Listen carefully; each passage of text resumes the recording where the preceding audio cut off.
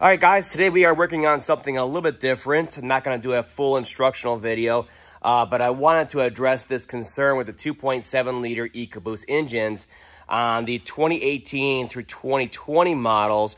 They have an issue with them blowing smoke out the exhaust, blue smoke, burning oil after a cold start. So you drive it all day long like normal. You let it sit overnight, 4, 6, 8 hours cold soak. You start it up and you get a puff out of there that looks a little bit like this. Okay, so this vehicle's been sitting overnight after driving around a little bit yesterday, so it should definitely happen now. This is the next morning. Let's go ahead and start it up. There it is. It's definitely doing it.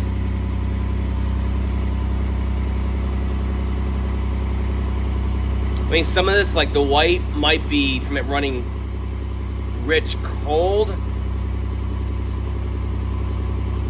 but it's not necessarily really humid out today, and it's definitely not cold to make it do that either. But initially it was definitely blue. So that's what we're going in and fixing on this one. So what's the fix? Well, according to Ford, you simply need to replace the oil supply tube that goes to the driver's side turbo, which seems simple enough. I don't know how this affects it and how it's going to cause it to have an issue with oil burning on startup. But basically, they're saying that if you look at the TSB, this may be due to oil entering the left side turbocharger turbine housing, which of course would burn up on startup, and after that, it'll be okay. So here is the oil supply tube for the driver's side turbo that feeds oil through a filter from the head on over into the top of the turbo, down through it, and then comes out the bottom to go back to the block into the pan there. So the only difference that I see on here, this side looks perfectly, exactly the same. Okay, the bore diameter, everything on the inside. The only thing I see is on the supply side over here, the pressure side. We are seeing, this is the old one, of course, 2 O-rings here. There's a step right here, chamfer and a step, and then another O-ring, and then there's the filter. Whereas the new style has the same size diameter here, chamfer to drop down the step, and the filter, which looks like the same length. Everything's the same, except there's no O-ring right here. So that's the fix on there. So luckily, it's pretty darn easy to get to. You basically just pull off the air inlet tube and outlet tube to that turbo so you have some room to work. And then you get down in here, and the line is going to come out of the head right here, down and over to the top of the turbo. Let me get you some better angles here. So you'll see the supply right there coming out of the head. It goes down and over, tucks along the head, right down into the top of the turbo to feed it oil consistently or constantly as you're running the engine. The only thing that's really in the way of it, once these air inlet and outlet tubes from the turbo are gone, once they're gone, the only thing really in the way is this EGR like bypass tube right here. It's a feeder tube. So that's coming out of the head here. I'll get you over here to see.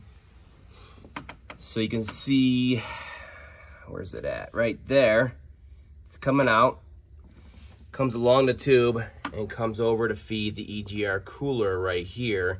And then from there on out, it goes to the valve and over and back into the intake. And that little tube looks just like this. So it's a pretty simple repair. I mean, you need 2 new gaskets for the EGR pipe, of course, but otherwise you just buy the new line and plop it down, torque everything down. I mean, it looks just like this, and it comes just like this. New O-rings, everything pre-bent, ready to go. So it's an easy fix in the end. So I'm very curious to see if that really fixes it. As you just saw, we drove this vehicle around yesterday, let it sit overnight in the shop. We just showed you that clip of us starting it up for the first time in the morning. And you saw it's quite a bit. Blue smoke coming out of there. So I'll be curious to see if this this works in the end. So what I'm going to do now is just put it back together, torque everything down, make sure we're good to go. Go for a short drive, make sure everything's okay. You know, try to recreate a normal driving situation, a short trip, and then I'm going to park it outside overnight, and we'll test it again in the morning. We'll check it out and see what you guys think. See if it fixes it. That, according to Ford, that is the fix. One simple little oil supply pipe to the left-hand turbo. All right, here we go. Next morning, let's see if Ford's oddball fix for this condition actually works. I should be able to see it pretty good if it happens. Here we go.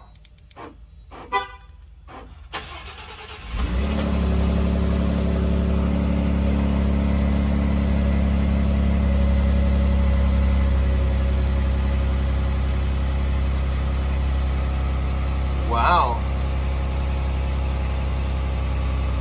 I'm very impressed. That's normal right there. Once it heats up a little bit of steam and stuff like that from the direct injection. But no blue smoke, you saw it. And even this is like nothing compared to the before. Wow. It's fixed, I cannot believe it. Well, there you see it. There you have it. It is a confirmed fix on the 2.7 liter Ecoboost engines. That's all for now. I'll see you guys next time.